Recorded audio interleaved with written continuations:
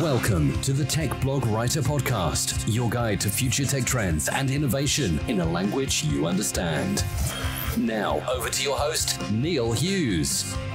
Welcome back to the Tech Blog Writer Podcast. Now, as regular listeners will know, I love my music. And once again, I'm counting down the days to the Glastonbury Festival next month, where I'm planning on completely losing myself and recharging my mojo by putting my smartphone and technology down and going off the grid for a few days.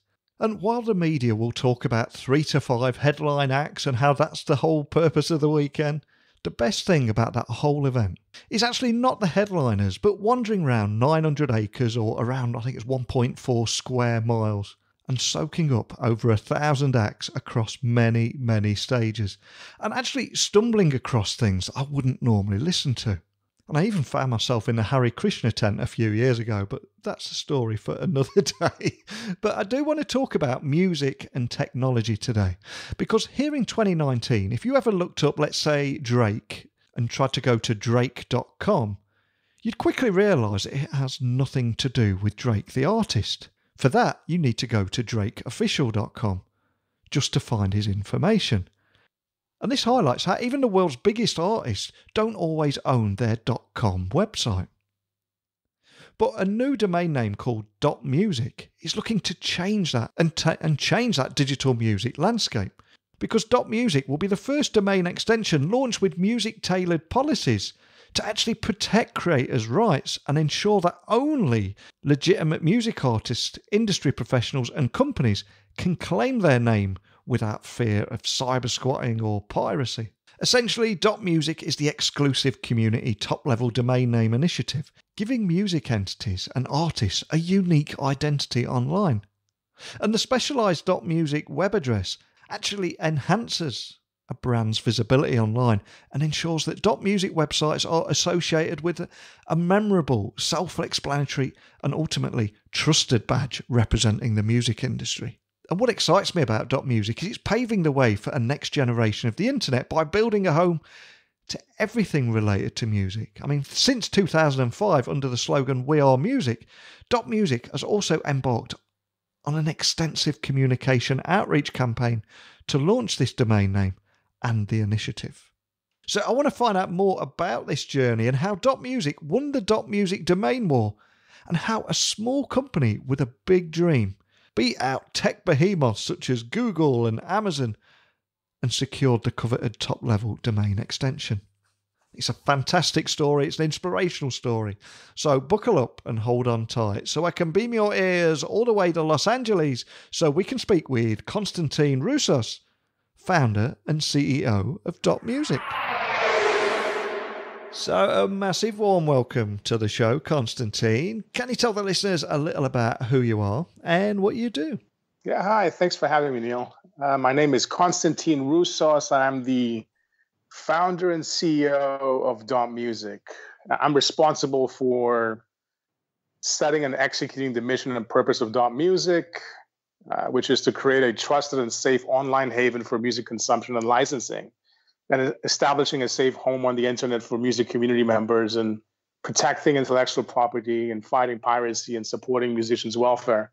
And beyond the implementation of the DotMusic mission, I also lead the strategic direction and execution of DotMusic's goals to launch a safe and verified DotMusic domain extension. I think it's fantastic what you're doing here. And for people just hearing about you for the first time, DotMusic is a community-based domain extension that is supported and endorsed by thousands of the most trusted and influential music organisations all across the world. But can you set the scene and bring all the listeners up to speed with exactly what it is and who your customers will ultimately be? So DotMusic is a generic top-level domain extension. It's also known as a TLD or a GTLD, those acronyms. Could also be called a domain ending or a suffix. And just to give examples of other domain extensions, you've got .com, .net, .org, .tv, .uk, .info, et cetera, et cetera. And basically, any member of the global music community will be able to register a DotMusic through, global retailers such as GoDaddy, Wix, 1&1, and the web address will look like something like www.yourname.music. So the customers are obviously musicians, creators, artists, bands, music industry professionals, music companies. In other words, any entity that relates to music. So from an artist point of view then, what's the difference between having a .music domain compared to a .com domain? That is the billion-dollar question right there. And it's one of the questions that we always get. Obviously, what is the difference and what are the advantages of .music over .com? So basically, the idea of .music is for the domain extension to be exclusive to the global music community. In other words, if you're a pet owner and you want to do a website about your pet, that wouldn't work. If you're a furniture owner, that wouldn't work either. So it would be exclusive only to music usage. And furthermore, it has enhanced safeguards, copyright protection, brand name protection. Owners will be verified. And basically, it would be a badge of trust. In addition, something that's very special about .music will be the built-in security. In other words, HTTPS.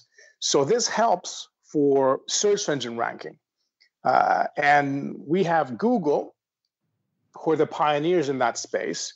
They launched the first domain extension which incorporates this built-in security, HTTPS, in .app.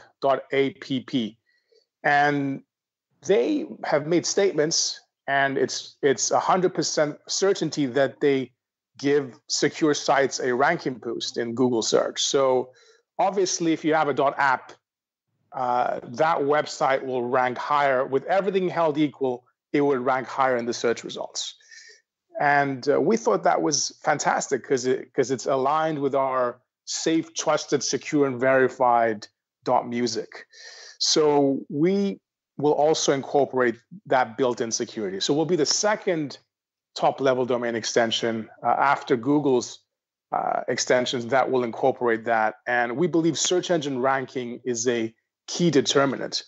Also, the other question that we get with respect to .music versus .com is the idea that .music will replace a musician's or a music company's .com. I think that's the wrong idea. I actually think that's the way that it should work is sort of like social media. You've got your Twitter account, you've got your Facebook, you've got your Instagram, and you've got all these complementers that help you build your brand, increase, your reputation and traffic. So let me explain. For example, let's say you're a big artist and you've got your .com, and your strategy for that is to sell tickets or whatnot. So you determine the strategy. .music, on the other hand, its strength is more technical than anything else. So in other words, it will be optimized to get higher search engine ranking and also to increase conversions. So the studies out there that say that if you have a exact match for something that they're looking for, then your conversion rates are higher. For example, let's take Queen. So if you have www.queen.music and people are looking for Queen's music, and they see the URL, well, they won't know if it's official or unofficial or whatnot. They would click, the higher chance of them clicking on it in the search engine results. Secondly, the other issue with .com is Google and Bing and all the search engines have no idea whether the website's verified or licensed or unlicensed, whether it's pirates, whether it's no pirates. So it could be optimized as a signal to Google that, hey, this is safe, this is trusted, this is the authority website and it's official, and you can actually build a song strategy on there. So for example, today, if you search for a specific song on Google or on Bing, chances are you will get YouTube at the top, Wikipedia, a bunch of lyrics websites, and you would be wondering, where on earth is the official band or artist or whatnot? Where's the link to their song on their website? It's like you having a product and it's nowhere in the search results. However, it's on Amazon. So basically, DotMusic could be used with its inherent benefits for a specific strategy to help artists increase conversions, increase traffic, and actually have perhaps 2 search results instead of 1. So in addition to the search engine ranking, we've got the music governance. DotMusic is governed by the global music industry. So there's policies that are set from the music industry that would help all the mission and the purpose of DotMusic and how to help increase traffic and money flowing to music entities instead of redirecting traffic to unlicensed websites or any other location on the internet where artists don't get paid or get less money than they should be getting. Another thing that we've added to DotMusic versus .com is appeals mechanisms. So in other words, let's say there's a dispute, you don't have to sue someone in court to get a decision. We have the registration policies, and if there's some issue with the registration policies and there's a dispute, let's say one band over another band or some issue, then you can actually appeal the decision or the dispute in a very cost-effective manner. It would be very, very cost-effective. You won't have to go to court or anything like that. Even in the case of mass copyright infringement, we can suspend the website if it's obvious mass copyright infringement. So in the .com model, in order for a site to be taken down, you're talking about you need a court order. It's very costly. It's very expensive. And then obviously the pirate would jump from one domain extension to another. So it's like a whack-a-mole kind of thing. Yeah.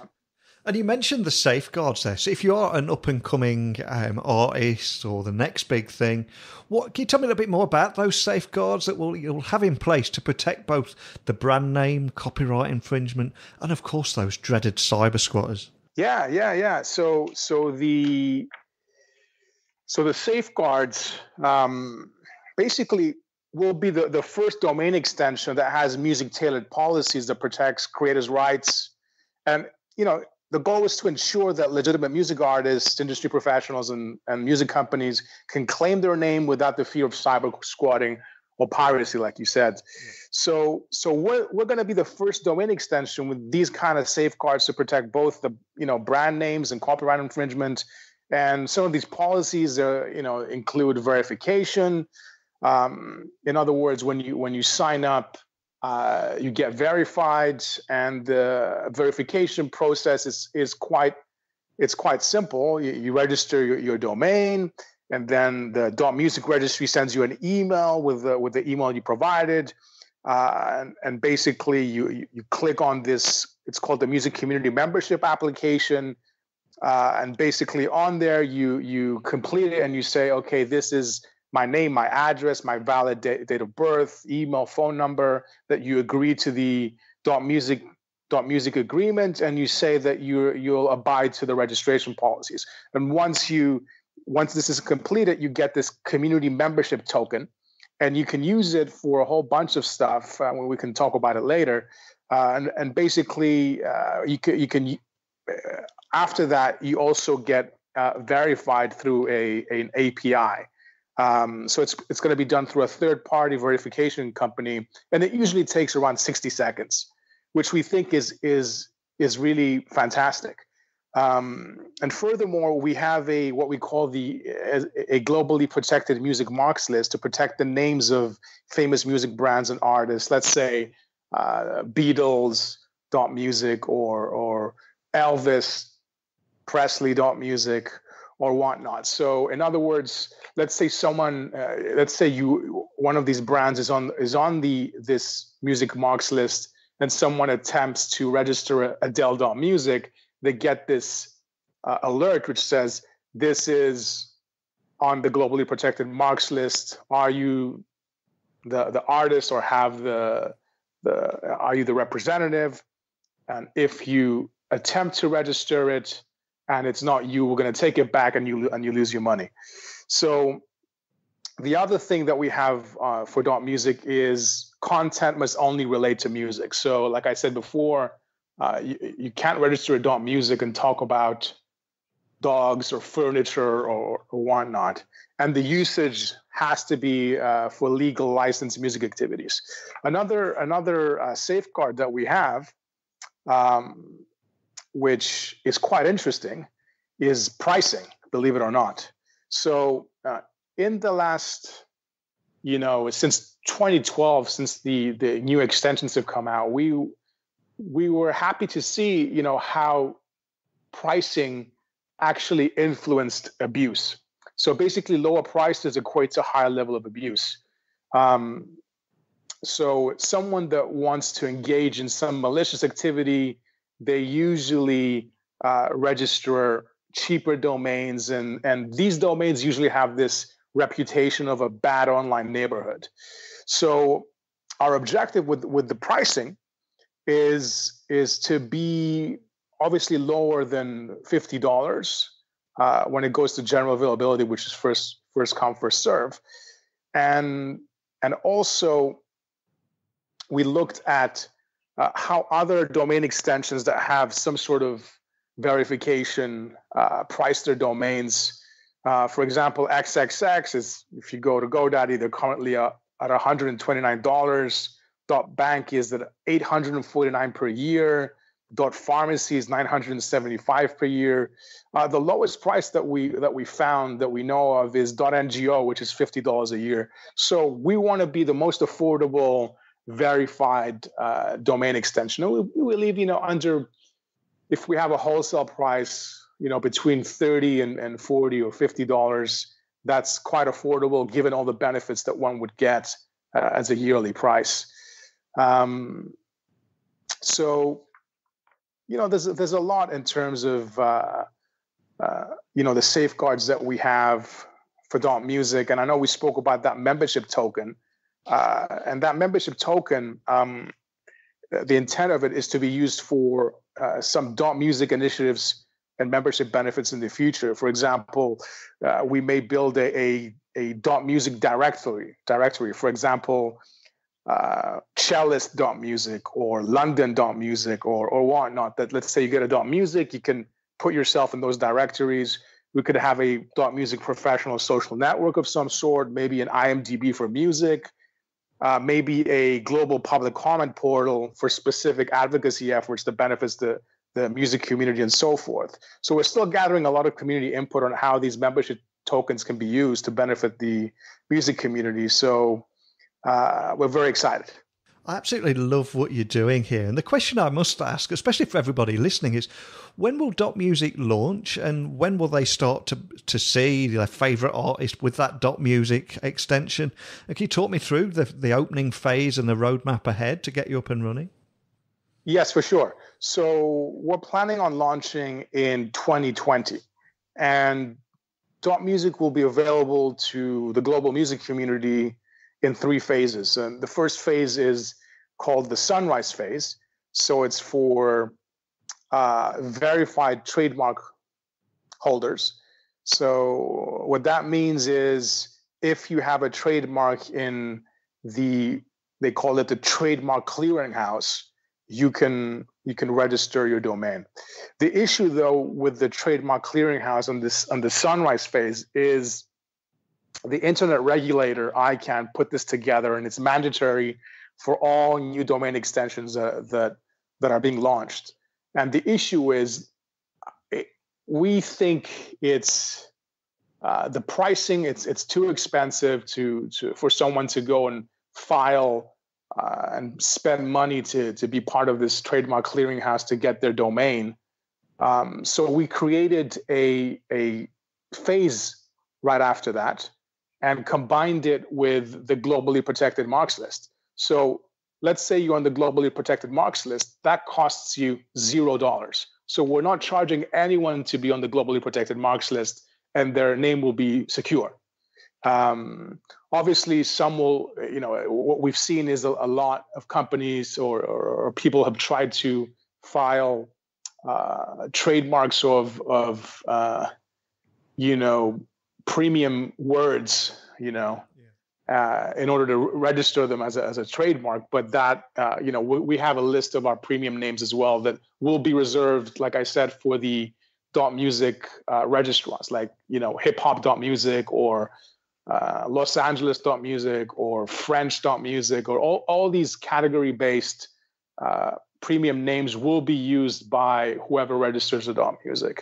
So the second phase is called the Music Community Member Organization phase, MCMO, where only members of certain organizations can register their DotMusic. So what we have seen is that musicians overlap with respect to organizations that they belong to. So let's say you're a member of ASCAP or PRS for Music, but then you're a member of CD Baby or TuneCore, but you're also a member of Reverb Nation.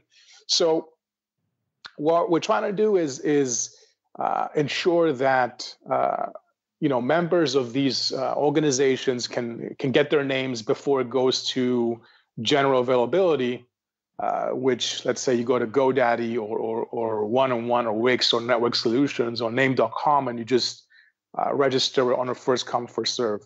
So the way that we put together the phases is also a safeguard to ensure that everyone gets their names before it goes to general availability.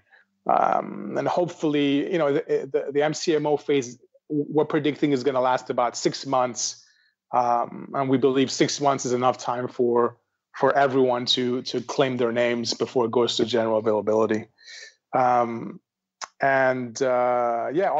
we're also going to have dispute resolution providers like WIPO or the arbitration forum, if anyone wants to appeal anything. So it's going to be a very exciting time. And I think we put together the launch phase. It's a first. It's never been done in this manner, but we actually think it's the responsible way of doing it. And I'll explain one of the biggest issues that I have had personally with the way domains have launched in the past. So let's say a domain extension is launching. The selling point to the music community is register your name defensively so that no one else registers your name.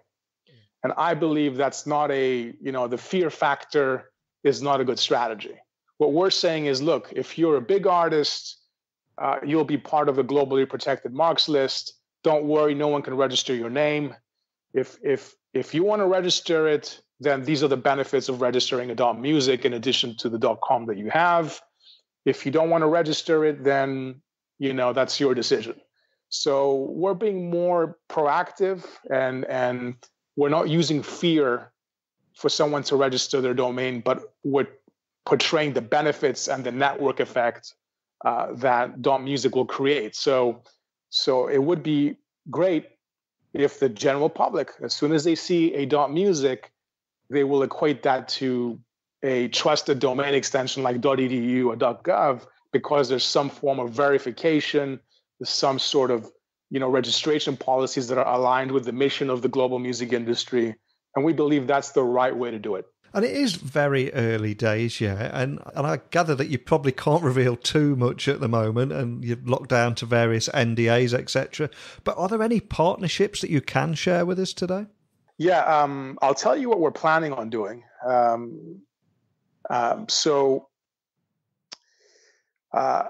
In terms of partnerships, we have two important objectives. The first objective is who can provide the best domain name system infrastructure for DotMusic. In other words, who's going to run the backend infrastructure, and also who's going to power the music community member organization phase, which is where members can register their domains before it goes to general availability. So what we want to do is, and that's what we've been working on, is putting together an RFP, request for proposal, and putting it out there so we can get offers, so we can see which one is aligned with our mission and purpose and what we want accomplished. So when you look at the backend infrastructure provider, it could be any of the big boys. It could be Affiliates that runs .org. It could be VeriSign that runs .com. It could be Newstar. It could be CentralLink and many others. We're going to select the strategic partner that we believe will serve our mission best. And this will be replicated for the MCMO stage provider, which is where members of music community member organizations can register DotMusic. It could be any of the big retailers out there. So we're putting that together. So that's our biggest priorities in terms of partnerships. And these are strategic partners, which are, it's a long-term relationship. So they're crucially important that they will execute and implement DotMusic the way that we envision it. So that's a bit of the goals that we have in the next few months before launch is putting these strategic partners together to offer the best DotMusic that can possibly be launched. And what is it about the project that excites you most, especially when you're looking towards the future of DotMusic and what you set out to achieve? What excites you most about that? Well, let me tell you, I've spoken to a lot of people, and a lot of people have spoken to me as well concerning DotMusic. And what excites me the most is the ability to start from scratch. Usually a lot of people are scared about launching something new. That my perspective is, look, we're going to have a clean slate for DotMusic. We launch it in the way that the music industry and the music community wants it, with the policies that are music tailored, and it gives us the ability to, let's say, clean up, the internet when it comes to music. So it's a clean slate. Whether it's enhanced safeguards, whether it's trust, higher search engine results, enhanced security. And the other thing is, I truly do believe in our over dependence on search engines. Let's say you're searching for a specific artist, you have to use Google or Bing or whatnot to figure out, the official website of a specific artist. Wouldn't it be great if you just think of the artist's name and you just put it in the browser? Yeah. That would be quite amazing. Let's say Queen.music, Justin Bieber of all people, Justin Bieber.music. He doesn't even own justinbieber.com, which is another interesting part. So I'm very excited about the clean slate. I'm very excited that this will be the first domain extension that also addresses copyright, which is very exciting. So I think it's going to be very interesting. I mean, the way that domain extensions have been launched traditionally is, let's go for volume, let's make it open, let's invite everyone to register a DotMusic address. I think that would be a very bad idea, and I'll tell you why. We started pre-registrations, and we saw that about 10% of pre-registrations were for other people's and other brands' names. And we think that would be a complete disaster, and it defies the purpose of a DotMusic. We think it should be clean. It should be catered to the music community, and everyone will feel at ease. And over time, we'll introduce new, with the membership tokens, new things that one can do with a DotMusic. It hasn't been done before, and that's what I'm excited about. Call it the blue ocean. If we wanted to compete in the red ocean, that's too much competition. why not recreate something and actually create some sort of value and innovation behind a domain extension? I love that. And here in 2019, if you ever look up somebody like Drake and go to drake.com, like you said, you realise that he has nothing to, that site, drake.com, has nothing to do with the artist. You'd have to go to drakeofficial.com to find that information. And even the world's biggest artists just don't own their own .com site, which is everything that you've talked about here. But I'm going to ask you to gaze into your crystal ball now. What do you think will be different in 2020, both from the users and the artist perspective? I believe that in 2020, the music community and the music industry will rally behind DotMusic. And I could say that given the supporting organizations that have backed DotMusic and endorsed it. If you look at our supporting organizations collectively, their members, they represent over, I would say, 99% of global music consumed. I've never heard of any initiative that has had so much global music industry and community support. So I'm very excited about that the music industry and community sees the benefits, and the fact that it's governed by the music community, I think would be fantastic, because basically the music community will be steering DotMusic. And also, wouldn't it be wonderful? Like I said earlier, you gave the example of Drake. There's many other examples as well. Even ABBA doesn't have ABBA, my attorney recently negotiated Prince.com, which is interesting. And even Queen.com. Let's say Queen wanted to get Queen.com, they'd be spending $1 million. Who knows, $2 million to get Queen.com. With DotMusic, just imagine that every artist, band, brand gets their name, and you just go directly into the navigation bar and type it in. One step. You don't need to go through Google. You don't need to go through search engine results. And there you have it, direct navigation, which is how most people navigate nowadays. If they want to go to Facebook, they go to facebook.com or through the app. They just press a button and they get there. So what I think will happen is they will adopt DotMusic, the artists, and there's going to be a lot of innovation that's going to come out from DotMusic, and it's through feedback from everyone that's part of the music community that we will get to that stage.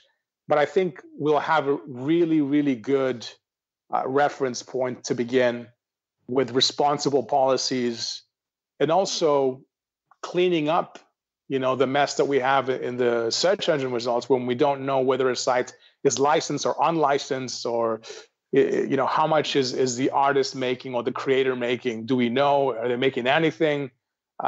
So there's a value to a visitor to a website. You can, they can get their email address, they can click on ads that the artist may have. So I think it's exciting that artists and bands, music industry professionals and companies have full control of their brand.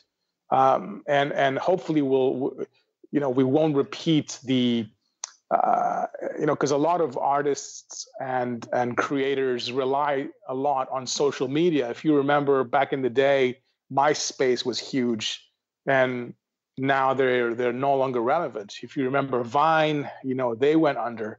So I think it's special for artists and music brands to own their name. It's their brand, and it's very, very important. So hopefully they'll see the value in DotMusic, and they'll, the network effect will make it even more valuable, because Google and Bing and the search engines will look at it and say, okay, this has the authority and it's trusted. It's like a Wikipedia or a .edu. This is vetted, let's raise it in the search results. And I think a lot of musicians and creators will be very, very creative with their DotMusic, and I'm excited to see what's going to happen beyond that. We just provide the tools, and it's up to the artists and the creators to leverage those tools. Now, before I go, there will be people listening all over the world and startup founders at various stages of their journey. And to get DotMusic to where it is right now, you guys have been on an incredible journey, and you've been at odds with some of the biggest tech names in the world. So can you maybe just share a brief overview of your startup journey? Because I'm sure it will inspire others to follow in your footsteps. Yeah. Just a little bit of warning: this is not legal advice. So I started this initiative back in 2005. And I was observing Facebook versus MySpace, and I saw everyone would be saying MySpace is never going to go down. They're so powerful. And Facebook came out, and Zuckerberg decided to focus strictly on students, so that belong to American accredited educational institutions, post-secondary. And Facebook verified everyone through their .edu email address. And, it was all about trust. It was all about a tribe of students from different universities that these students are passionate about. And the rest is history. It was all about trust. They used the .edu email address. And I got inspired, and I thought, hey, couldn't we do this with DotMusic, like a verified DotMusic where we know it's licensed, we know that the monies are going to flow to the artist, and the artist has control. Let's go a step further than what Facebook did. And ultimately, Facebook opened it up to everyone else, and the rest is history. So I thought, okay, let's do a DotMusic like that. So I began my journey in 2005. I pitched it to the music industry. And what happened was they liked the idea so much that, they did their own initiative to apply for DotMusic, the traditional music industry, I would say. And then in 2012, my company went in for DotMusic, and we got, a big support from the digital music community. And like I said earlier, there's a lot of overlap. Let's say all the digital distributors were with us, like CD Baby and The Orchard and TuneCore, also Reverb Nation. So a lot of the big names that were with ASCAP or the RIAA or the major labels were overlapping with the supporters that we had. So there were two community initiatives that applied in 2012, which was the window that the regulator gave, that ICANN gave, to apply for a dot whatever. So basically, the applications went in, and the window closed in 2012. And then the regulator ICANN announced who applied for DotMusic. It was my company, it was Google, it was Amazon, Donuts, Radix, MMX, GRS, and a company called Far Further that was supported by, I may say, the traditional music industry. So both my initiative and the Far Further initiative applied as community. And community, if you met the criteria that the regulator set that would be determined by an independent evaluator, then you would prevail. So what happened was, you looked at Google, Amazon, and et cetera, and I was like, okay, this looks like it would be quite difficult to overcome. So, we fast forward 7 years since the application, and we prevailed. So it's been a long journey, but let me tell you something. In order to get to this point, we've A, made mistakes, B, we've tried everything to prevail, given that we were the least funded. Actually, we don't even have investors, believe it or not. But we really looked at all the policies that the regulator set, and we looked at all the opportunities that we could win. We've tried we went through everything. And sadly enough, we lost every single of these initiatives, whether they were legal rights objections, community evaluation. I must have lost, my company must have lost 21 decisions in a row. Or was it 22? Oh yeah, 21. And then we appealed. We had 5 appeals, and we lost every single one of these appeals. So I would say I was the biggest loser, but ultimately the biggest winner. So, but a lot of strategy was in the it was a lot of strategy to get to the point that we were at, and we had to leverage the fact that we didn't have the financial prowess of a Google or an Amazon, and the way that these extensions are usually settled according to the regulators' rules is if more than one applicant goes for a specific domain extension, it goes, and you don't prevail in community, which in the end we were part of this appeal system that lasted 3 years, then it gets auctioned out to the highest bidder, which for us, we'd have 0% of prevailing. So it was definitely a long journey. Maybe, obviously we're under NDA, but maybe one day there'll be a documentary on how this prevailed. But it took a lot of hard work. It took a lot of, the realization that you cannot win every battle.